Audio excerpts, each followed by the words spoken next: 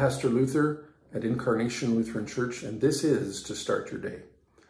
Our reading for today comes to us from the book of Acts, reading from the 2nd chapter, beginning with the 37th verse. And I'm going to read through to verse 47, Acts 2:37 to 47, and I'm reading from the Message translation.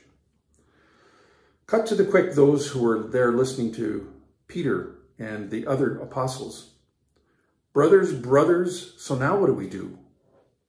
Peter said, change your life.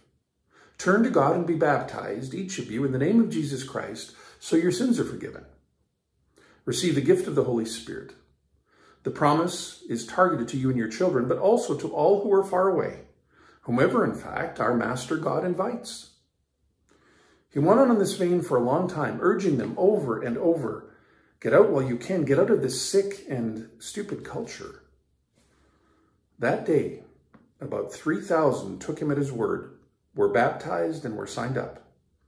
They committed themselves to the teaching of the apostles, the life together, the common meal, and the prayers. Everyone around was in awe. All those wonders and signs done through the apostles. And all the believers lived in a wonderful harmony, holding everything in common. They sold whatever they owned and pooled their resources so that each person's need was met. They followed a daily discipline of worship in the temple, followed by meals at home, every meal a celebration, exuberant and joyful as they praised God. People in general liked what they saw. Every day their number grew as God added to those who were saved. Let's bow our heads in prayer. Gracious Lord, we give thanks for your presence to us each new day, and we ask that you bless us as we seek to be the people you'd have us be.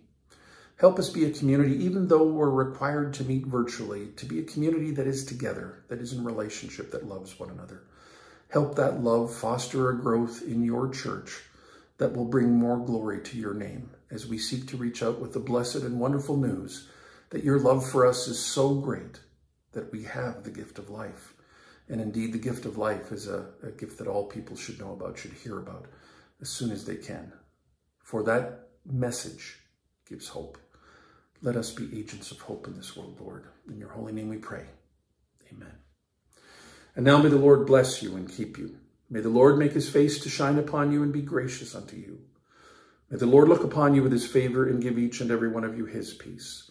In the name of the Father, and of the Son, and of the Holy Spirit. Amen.